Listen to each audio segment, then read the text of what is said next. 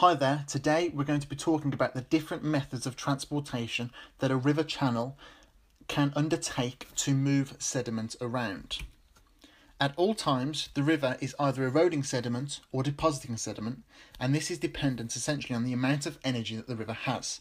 Of course, this material is often moved by the river, and the river does this using one of four different methods dependent on the particle size. First is traction. Now, traction involves larger particles, such as boulders, being rolled along the bottom of the riverbed. You can imagine how heavy a larger boulder is, or larger bedrock is, and therefore this method is most common when the river has a lot of energy, such as when the river is in flood. Second is saltation.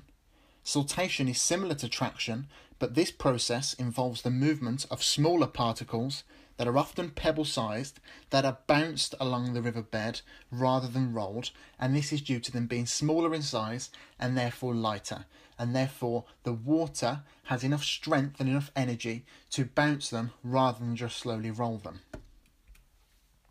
Third is suspension. Now, suspension involves very small particles like silt and clay that are carried along and suspended and held within the water. So these particles are much lighter, and therefore the river has enough energy and strength to pick them up and carry the particles along. This process is often what makes a river look dirty in its appearance. Finally, you have solution.